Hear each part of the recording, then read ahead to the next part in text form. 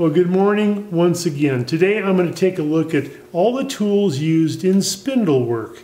I'm going to highlight the tools. I'm going to do a little cutting with each one of them, and at the end of the video I'm going to do some sharpening on each one of the tools I use in the video.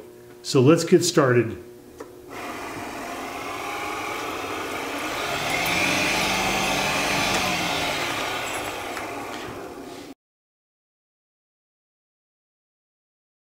Alright, now I'm going to take a look at the Spindle Roughing Gouge first. I think this tool is one of the most overlooked tools. I think it's very versatile. I use this for a lot of different operations, and mainly it's very good for taking off square corners and making a round blank. Now as I begin making some cuts on this square blank with my Spindle Roughing Gouge, I'm going to give you fair warning that this video is going to be rather long. I'm going to go into a lot of detail on these different tools, and at the end I'll do a little bit of sharpening. But right now I'm just focusing on making some nice cuts, and I'm not going to do a lot of speeding up of these clips. I'm going to try to keep a lot of these in real time to give you a sense of what I'm doing and how I'm making these cuts. Now you're looking at my favorite Spindle Roughing Gouge. This is a tool I get from Packard Woodworks, and I really like the size. I don't always need an enormous Spindle Roughing Gouge. This just works perfectly. Now as I go through this video and show you different tools, I will show you different angles. I think that's important to see what I'm doing from a couple different perspectives. So right now I'm just taking this all the way down, and one orientation of this tool I really like is right here where I've got that mostly on its side with the flute closed, and that wing is a little bit straighter than the bottom of the tool, and it gives me a very nice cylinder.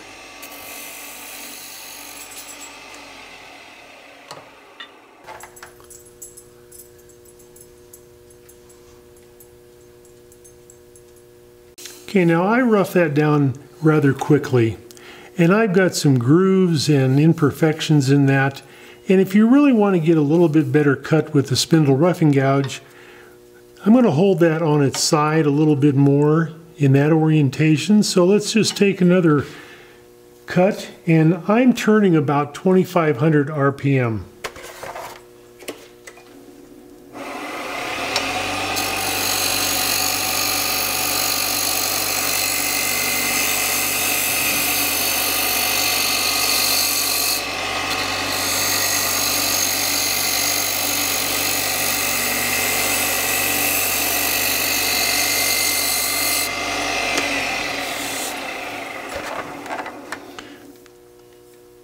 Now I can feel the difference, and I can see the difference from right here to this part of this blank.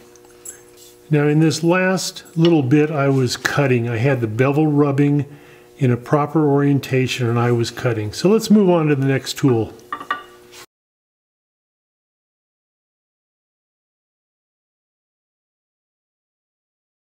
Alright, now I'm going to take my spindle gouge, and I'm going to just face off this end of this little piece of wood I've got in there.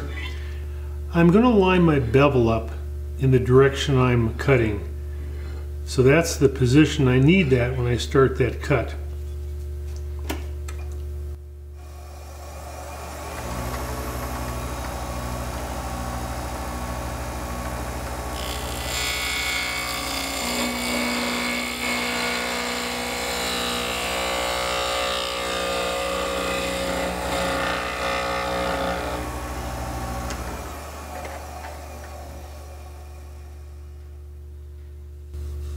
Now that did a pretty good job. I didn't get that little center hole I had in there. Let's make another cut.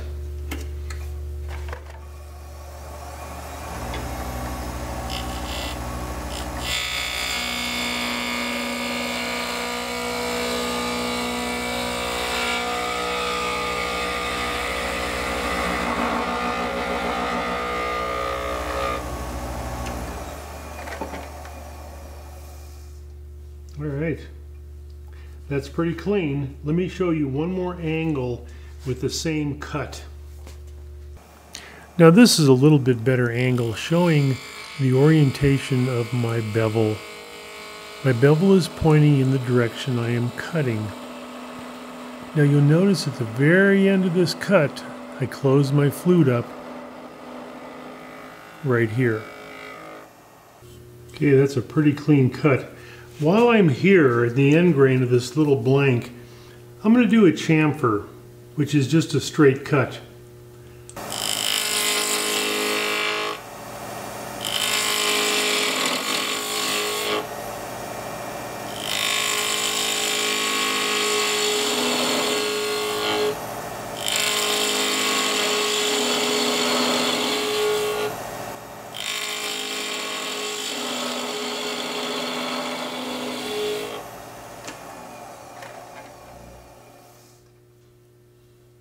Now I think the key to making this particular cut is to put some pressure down into the tool rest with the tool.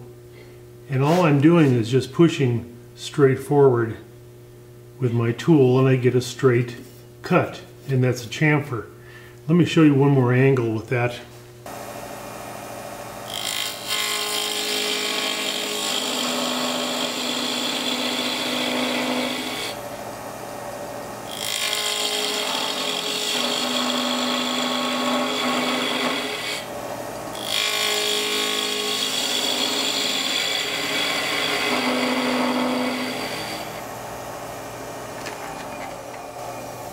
Okay, let's take a look at that. Very nice clean cut. And by the way, I'm using alder. It's a pretty soft wood, and even though I'm getting a very nice finish off that. And this might be the cut that you make when you're making a top. Now I thought while I'm here at this setup, I would use my diamond-shaped parting tool a little bit and just face this off and square up the end of this blank.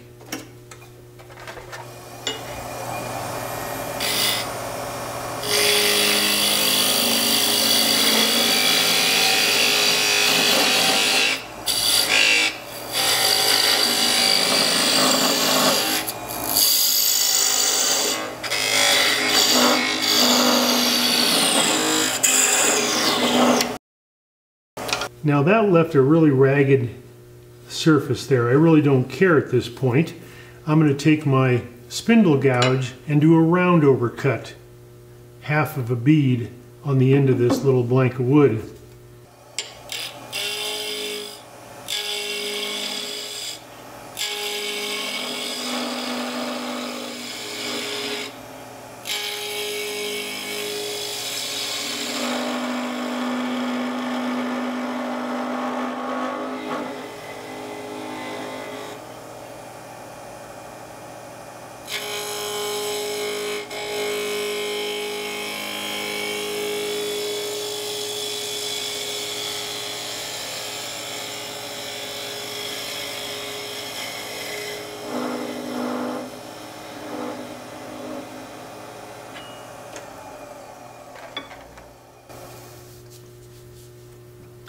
Now I was getting some really nice shavings off that, little curly cues.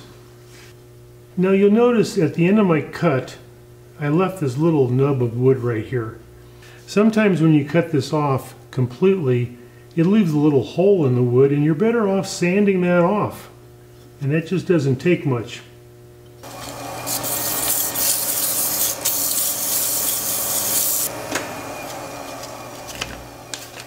And that's a little 180 grit, and that took that right off. And there's no hole in the end of that.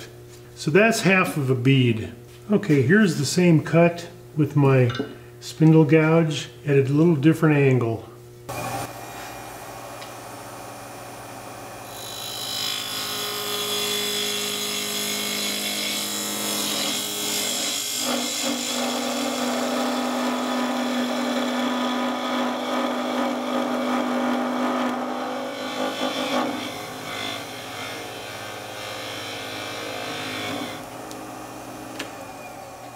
Now I believe the key to making this particular cut, this round over, is not at the cutting end of your tool. It's back here at the end of my handle. And what I'm doing is I'm just swinging an arc until I make that cut. And the smoother I use this end of the tool and just make a nice arc with it, that transfers into a nice cut here. Now I have just a little bit of wood left. I have just enough wood to make a lamb's tongue. In a recent video I did that, and I want to take a little bit more time explaining this. Traditionally, a lamb's tongue was found in furniture or in moldings. And basically, if you look at the pictures I'm showing you right now, a lamb's tongue is simply an OG shape. It's a curve that goes in one direction and then changes direction. So I have a concave and a convex form in this turning. Right here, I'm going to make a cove. It's going to be concave and then convex. And that's a lamb's tongue.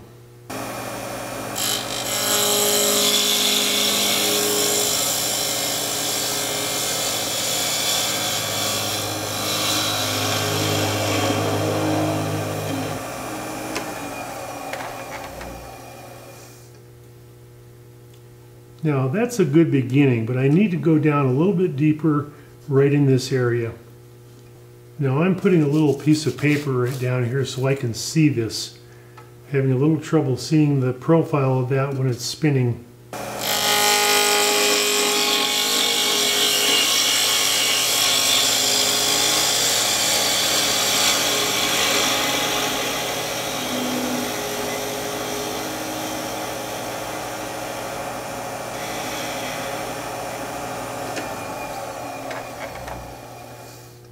Alright, there's my lamb's tongue. Now here's another look at this detail of a lamb's tongue, and I'm probably not using this correctly. This is an element that's traditionally carved out with a mallet and a chisel. But anyway, let's move on. Now I have a piece of alder in my chuck, safely between some long-nosed jaws and the tailstock. And I'm going to make some cuts with a spindle gouge first. And then I'm going to go to a detail gouge and my Vortex tool. First cut I'm going to make is a V cut.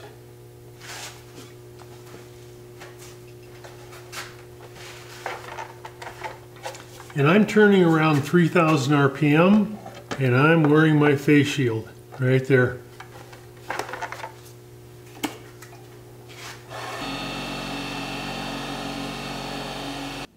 Now as I make this V-cut, you'll notice that my tool is completely closed. The flute is turned over on its side, and this is important because as you make that cut and you're down at the bottom of the V, the other wing of your tool will catch on the opposite side of the V-cut.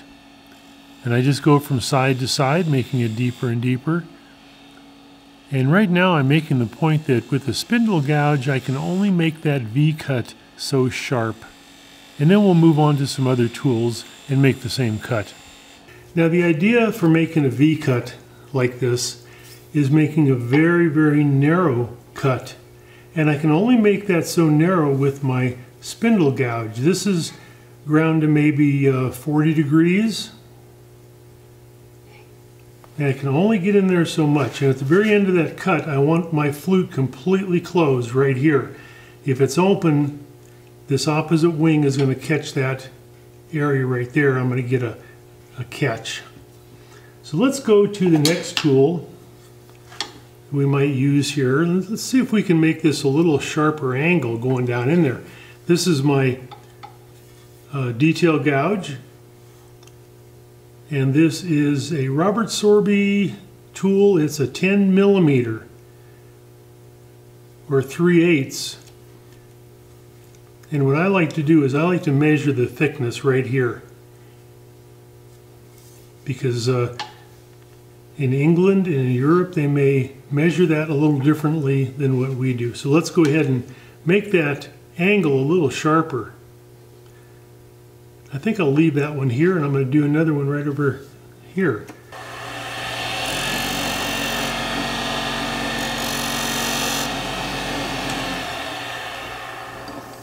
So I've drawn in with a pencil how wide I want my V-cut. But it's important to understand that I can't take all that wood out with one big cut.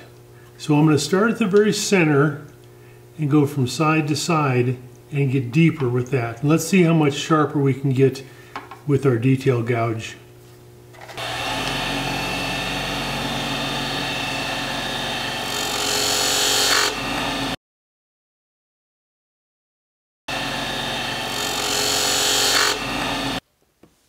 Now, as I make this cut, there is a common theme, whether you are making a V-cut, a bead, or a cove, or any other number of cuts. You can't do the entire profile all at once. As you see here, I'm just nibbling away at this, going from side to side with my detail gouge, and this provides a very clean cut and a lot of control for your tool.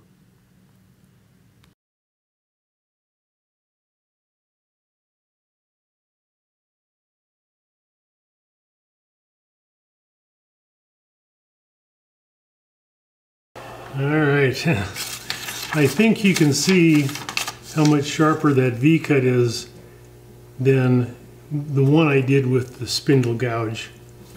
Now let's make this one even deeper and sharper with the Vortex tool.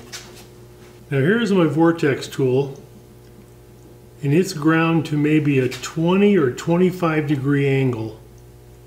And it is a scraping tool. The top of that is just flat, and I like to just take a diamond hone on the top of that tool and sharpen it that way, and then the rest of that tool is sharpened on my CBN wheel. Very, very sharp.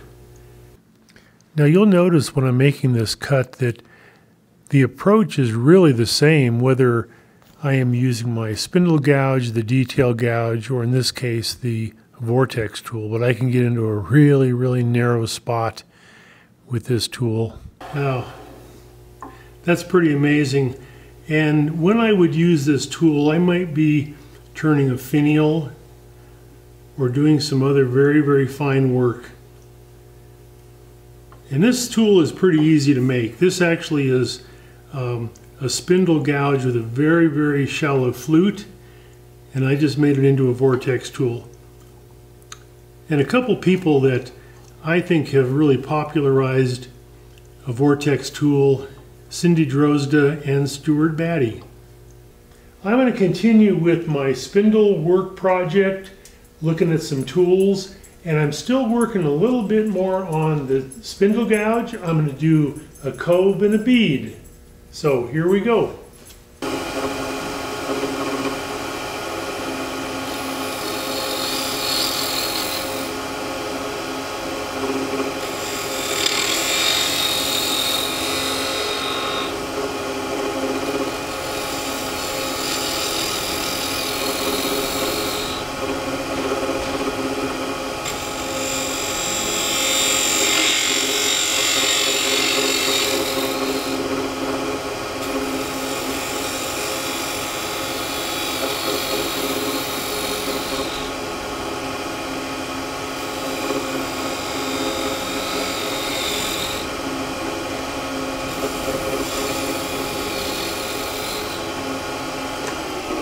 Alright, that's a pretty good cove. I'm going to change my camera angle and show you something a little bit more about tool placement on this. Now in this perspective, I'm going to show you my tool handle as I make this cove cut. And I'm going to show you how it moves during that operation. And you'll see at the very end of my cut, I lower my tool handle, and what that does, it disengages the cutting edge from the cove, and I stop cutting at the very bottom of my cove.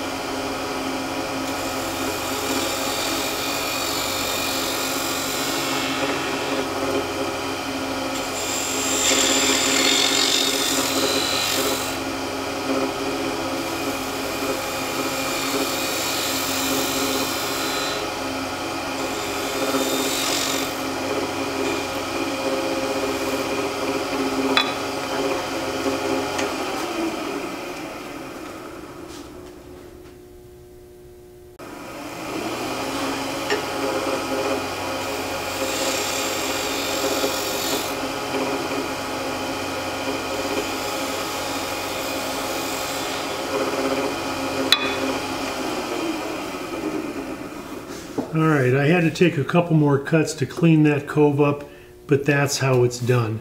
Now, let's move on to a bead. Now I've set up this area on this little blank of wood to cut a bead. And I've taken my parting tool and just made a recess on either side of that bead, and I'm going to just turn that down to that level. Alright, let's turn a bead with a spindle gouge. Now one of the first things I do when I'm turning a bead is I'm going to put a pencil line right in the center of this bead, right here.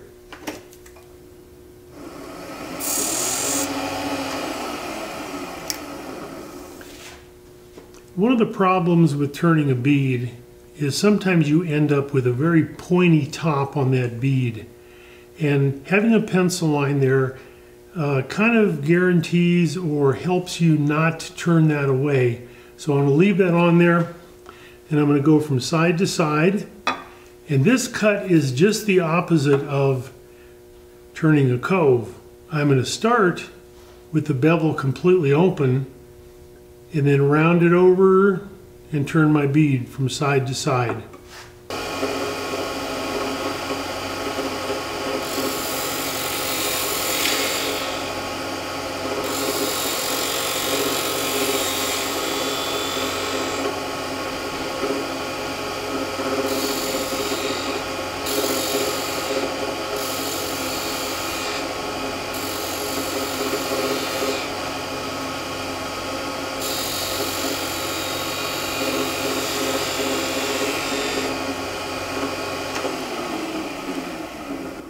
I'm just about done with my bead. I've almost completed it.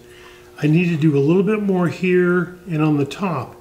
And you'll notice at the very bottom of my cut, I want my flute completely closed. So I'm going from open to a closed position. Let me finish up this bead.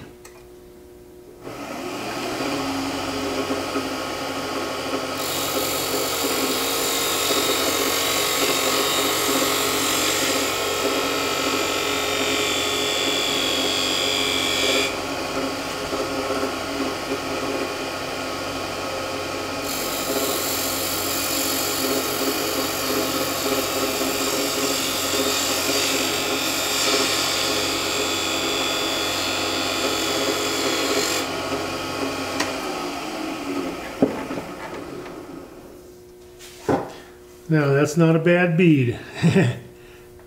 Okay, now that's a pretty good job of that. And all I need to do is take a little bit of sandpaper and clean off that pencil line, and we'll be done with that bead. Let me just do that real quick.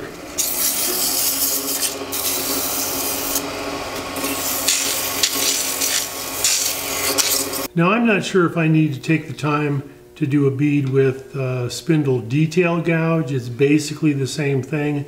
I suppose you'd use this tool if you had a much smaller bead. Let's move on to something else.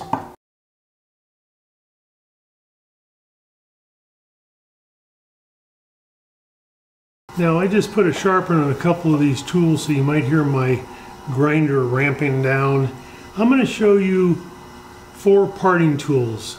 This is a beading and parting tool, and I would not part a piece of wood off with this because it's a 1/4 of an inch in cross section. It would take off too much wood. I might turn a bead with it. And we can do that at the very end of this little blank.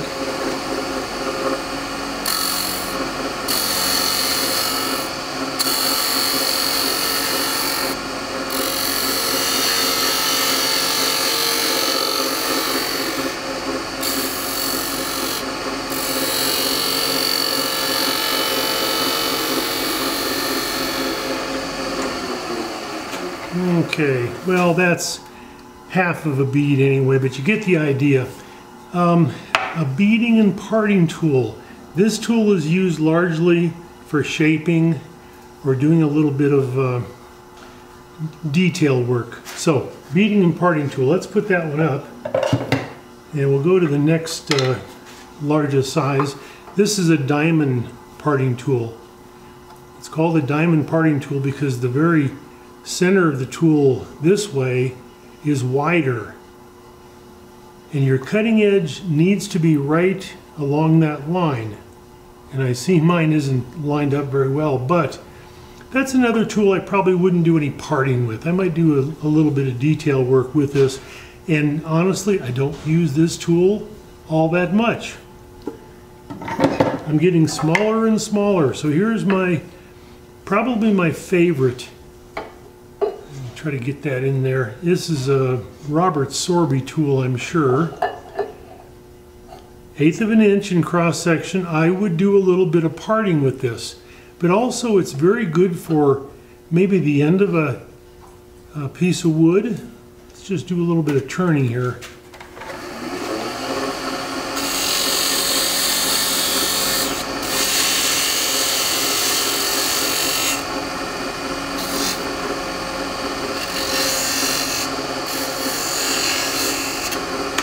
Alright, you get the idea now. As I made that cut, I turned the tool on its side and just made a little spigot.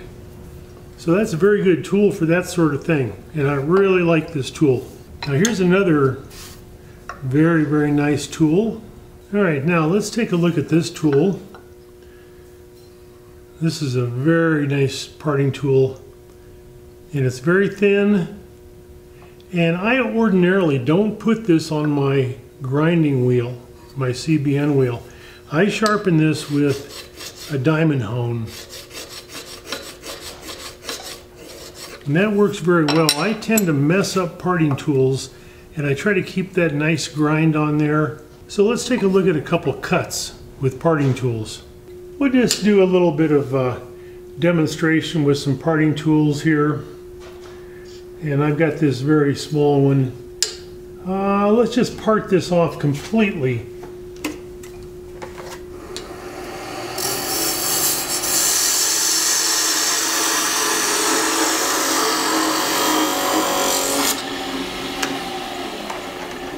Okay, now what I've done is I've gone down to maybe a couple millimeters, probably less than 1/8 of an inch. I'm going to back the tailstock off. I could probably just tear that off, but if I'm doing some sort of a project, I may not want a hole in the end grain of this. So I'll just continue. This is safer, backing off the tailstock.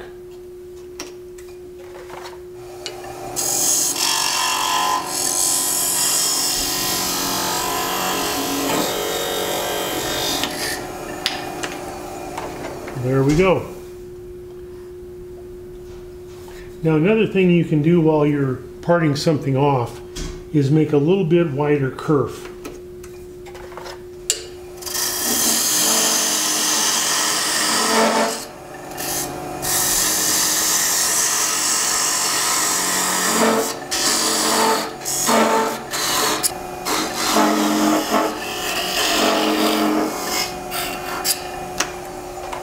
So what I've done with that tool is I just widened that, probably double the thickness of this parting tool, and I'm down to just a millimeter.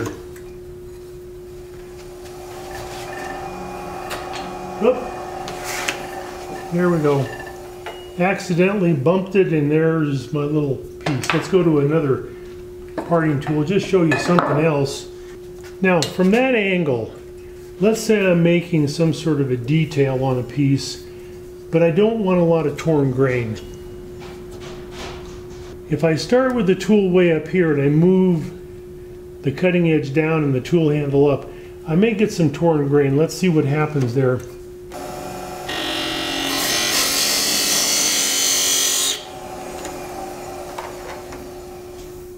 Okay, now you see the torn grain?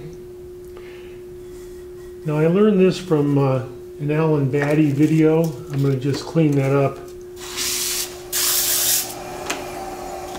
Stuart Batty made the point that if you want a clean entry in that cut, to start with your tool horizontal. Don't start it up here, but start it down here. Let's see what happens.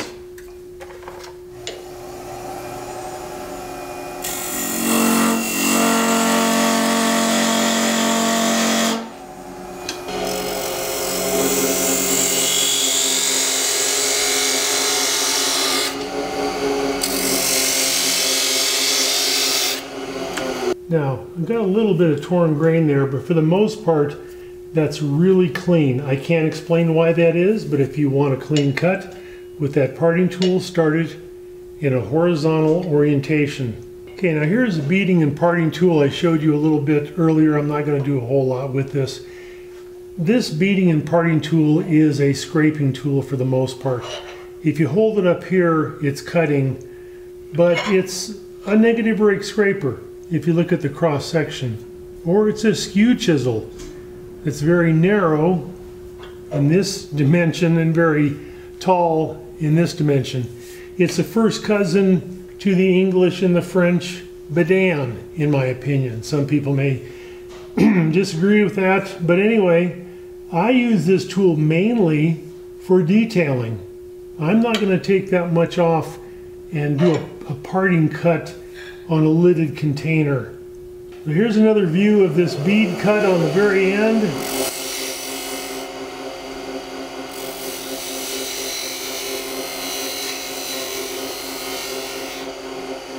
Now I had a very firm grip on that tool because that tends to roll back on you and cut back in the other direction.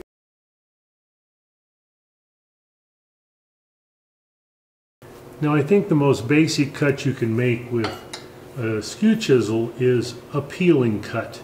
And I've got the tool 90 degrees to the work, and I'm just going to peel that wood away. Let's just take a look at that. And I'm going to have the delay speed up fairly high on this.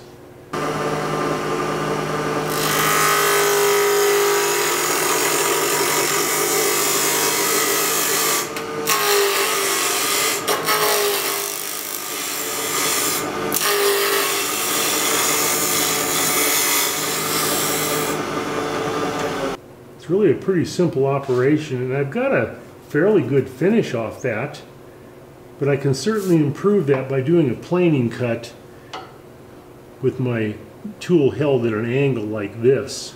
So let's just take down the rest of this square blank to round.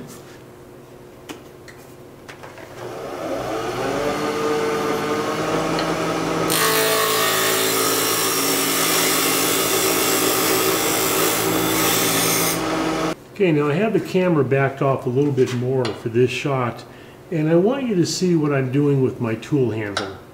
As I make this cut, my tool handle is being lifted up.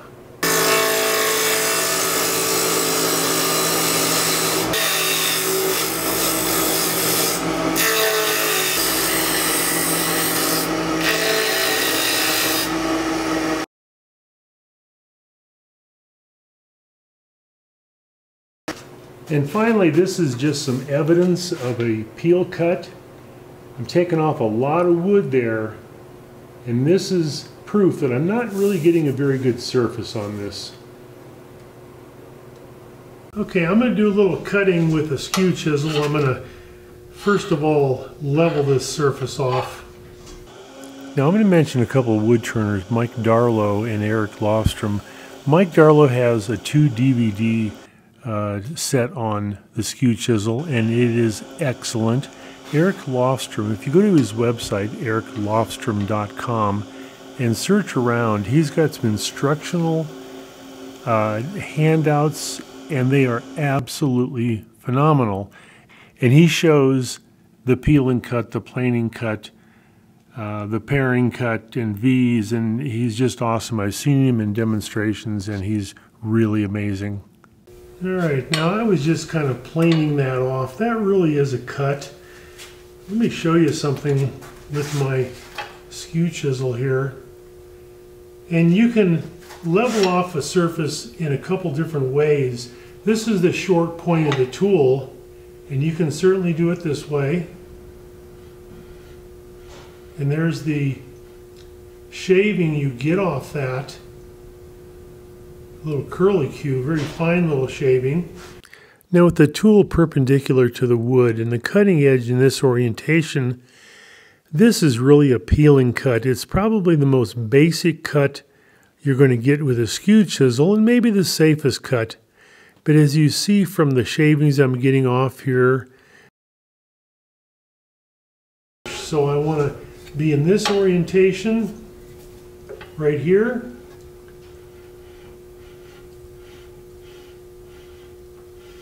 And again, you can see the shaving I get off that. Let me do that again. Right there. Now, short point leading, long point leading. Let me make a cut, first of all, like that. With a long point leading.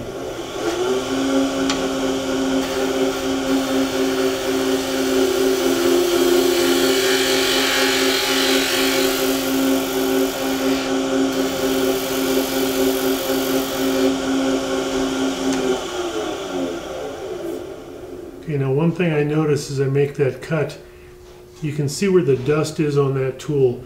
It's on the lower third. If I get up here too high, I'm going to get a dig in, I'm going to get a catch. So that's a pretty good surface right there. And you can certainly do the same thing with the short point down and leading.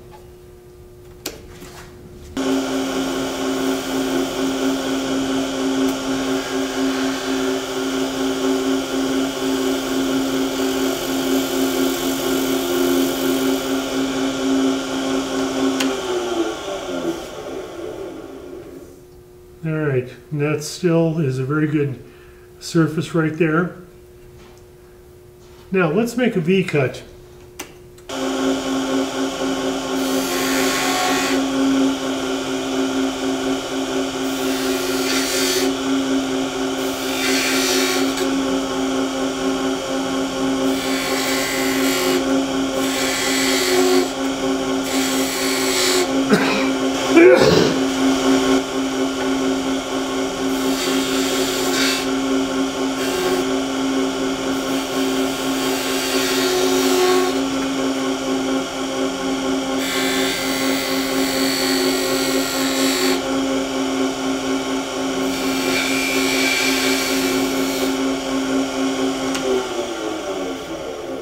Alright, now I know what you're thinking. When I first started that cut, let me show you that cut again.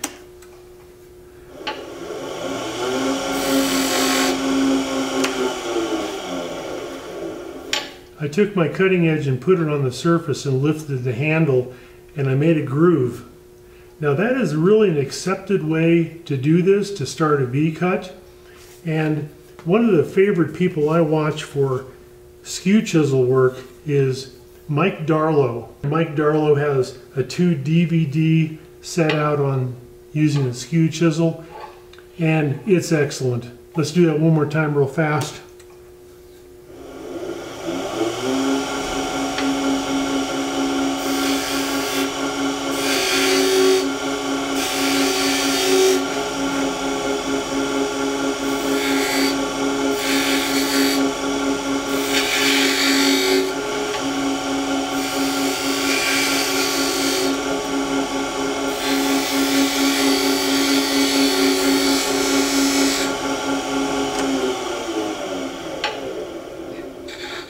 And it's also important that at the very end of that cut that your tool be vertical and not angled like that, because you may get a catch on the opposite side. Okay, let's do a bead. Now if I'm really going to make a bead, I'm probably going to use a smaller skew chisel. So I've gone to one that's probably, this is probably a 1/2 inch or a 5/8 inch skew chisel this way. It's a Henry Taylor tool. I really like that. So let me do just half of a bead right here.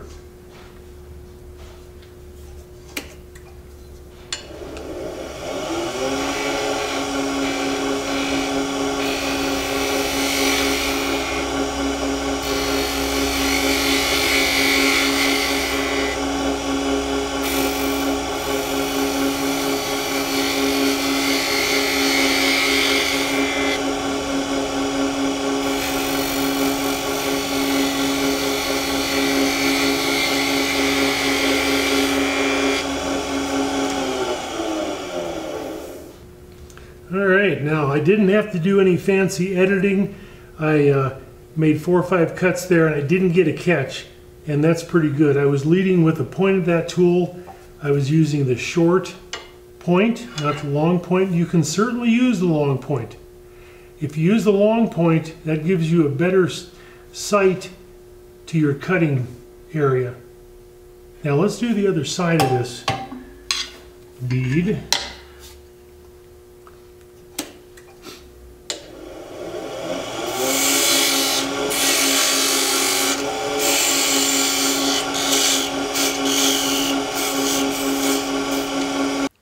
Well, I apologize, I'm not giving you a very good camera angle for this cut on the left side of this bead, but I'm not getting a run back or a catch, so I guess it's working.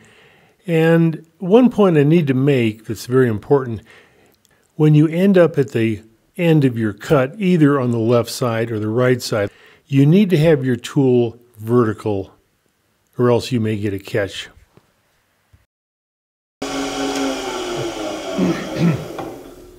All right, now when you're turning a bead like this with a tool that's difficult to use and a little scary, you'll find that you have a better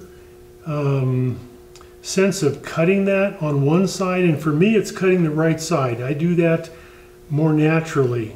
On the other side, I don't have quite a good sense of what I'm doing, so I need a little practice on that, but that's a pretty good bead with a skew chisel. I'm going to do one more thing here very quickly. I'm going to do a cove. And you can do a cove with the skew chisel. You know, I don't know if you really need to, but you can, and it's good practice. Now, to show you how I make this cut, I've drawn the two pencil lines, and I'm starting in the middle. And that's an important thing, so you can't take off too much wood with any tool. So just little by little, I'm going from the center and I'm working my way out toward the pencil lines. And this is really not that difficult a cut to make. It helps if your skew chisel's cutting edge is a little bit convex, and that keeps the points away from the wood and helps prevent getting a catch. But as you see, if I can do it, it's not that hard. And just try it. Practice. Put up a green limb and just get that skew chisel out and practice, practice, practice.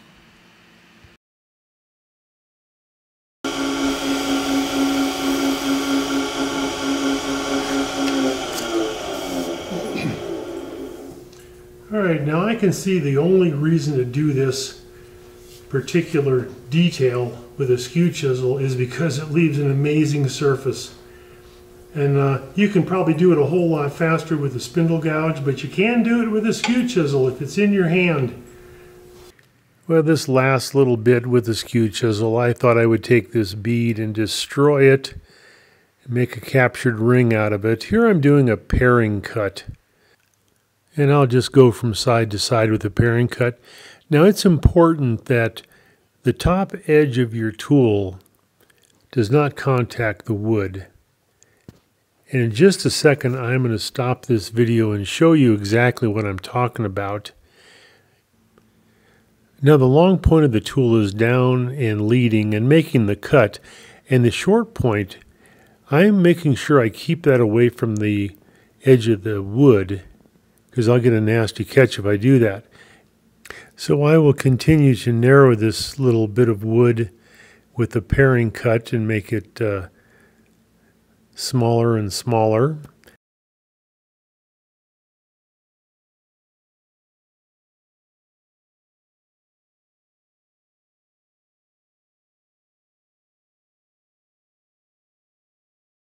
And now I'm going to attempt a paring cut.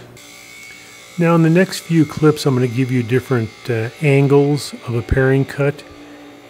Here's an end view of this paring cut, and I've got the point. Well, I guess I had a little catch right there, so I'm going to clean that up. That entry cut is really the most difficult part of that. Oh, here we go again. So I got that cleaned up, and I need to make sure my point is into the wood right about here. And I want to make sure the top of that tool is slightly angled away from the cutting edge. If I get too close with that, I'm going to get a real nasty catch. And we'll try it again right here. You'll notice my left forefinger is under the tool rest, which puts pressure down into the tool rest with my tool.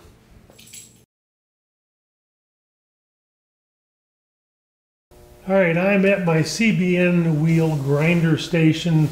Let's do a little sharpening. Now, I'm not going to go into great detail on sharpening. I've got sharpening videos on spindle tools, on parting tools, probably every tool you can think of, including bowl gouges. I've got sharpening videos that go into a lot more detail, but just let me give you an idea of how I do this. Now I'm going to sharpen 4 tools. I'm going to sharpen a spindle gouge, I'm going to sharpen a detail gouge, I'm going to sharpen my beading and parting tool, and I'm also going to sharpen the Vortex tool. So let's get started with the spindle gouge. This is a D-way tool, and I'm going to take the steel out of the handle. That makes it a little bit easier. Now what I'm going to do is I'm going to put this in my one-way jig. I've got this set up at 2 inches to the tip. Alright, so I've got my V-arm on my one-way jig set up. I'm going to take a look at this from the side. And that looks really good right there. Now what I'm aiming for is about 40 degrees. And I've got a couple tools. This particular little tool right here is from Ron Brown, and it's really cool. A cool tool, I use it all the time. I'm going to just find 40 degrees. Here it is. And just check this. And I'll tell you what, that's right on 40 degrees. So I want to keep that at that angle. So let's do a little sharpening. This is pretty simple.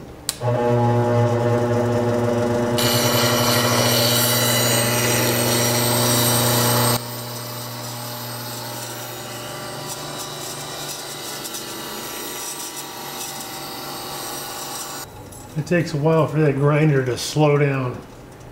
Anyway, take this out of the jig. And one comment about this jig, you can change the angle down here. And I'm experimenting a little bit with that. If I go down in this area, I think it's 22 degrees, I use that for a long grind on my wing. Here, I bring it all the way up, and I use this for my spindle gouges. If you have one of these, experiment with it, play around with it, and see what works for you.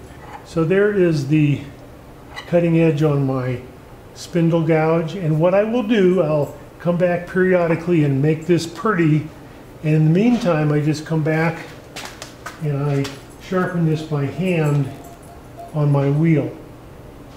And one good tip is I want to look down on this. I can really see that cutting edge and the bevel, and I go from side to side by hand. After 4 or 5 times doing that, it gets a little ugly, so I go back to my jig. Let's pick another tool.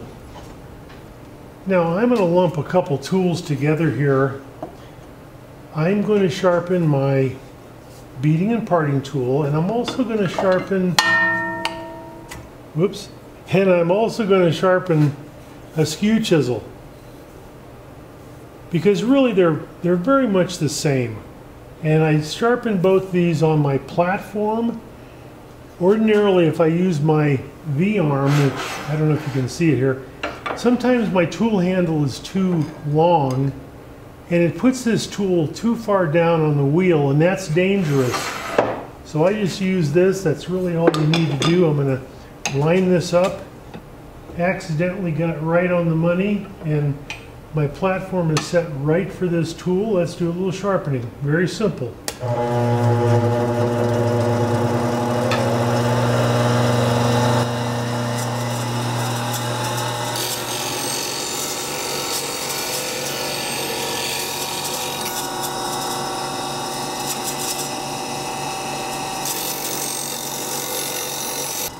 Okay, beading and parting tool, it's as simple as that.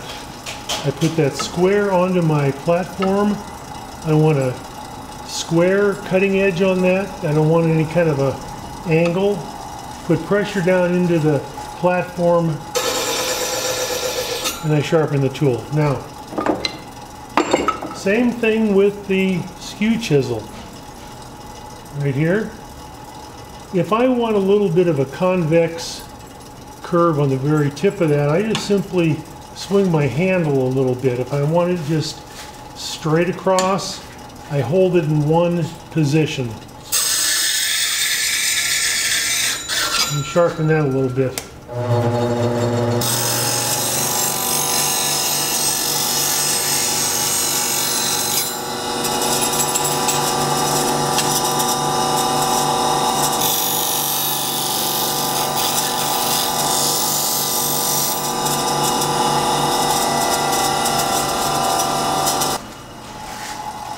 Okay, so there is my skew chisel. And I had to adjust my platform just a little bit. The angle on my skew chisels is pretty much 30 degrees for the included angle. That means 15 degrees here and 15 degrees here in this bevel. Pretty sharp. And if you get a catch, it's going to be a doozy. Let me set up for my Vortex tool now. Okay, now I have a couple tools left to sharpen. I've got my Vortex tool set up, and I've got that in the V-arm of my one-way system. That's a really good sharpening system. Anyway, this angle on this tool is about 20 or 25 degrees. Let me check that. Now this tool is actually right at 25 degrees. That's a pretty sharp angle. So all I do, I'm going to turn my grinding wheel on and just kind of rotate that from side to side. And then the top of that, as I mentioned when I was turning, I take a diamond hone and just flatten that off.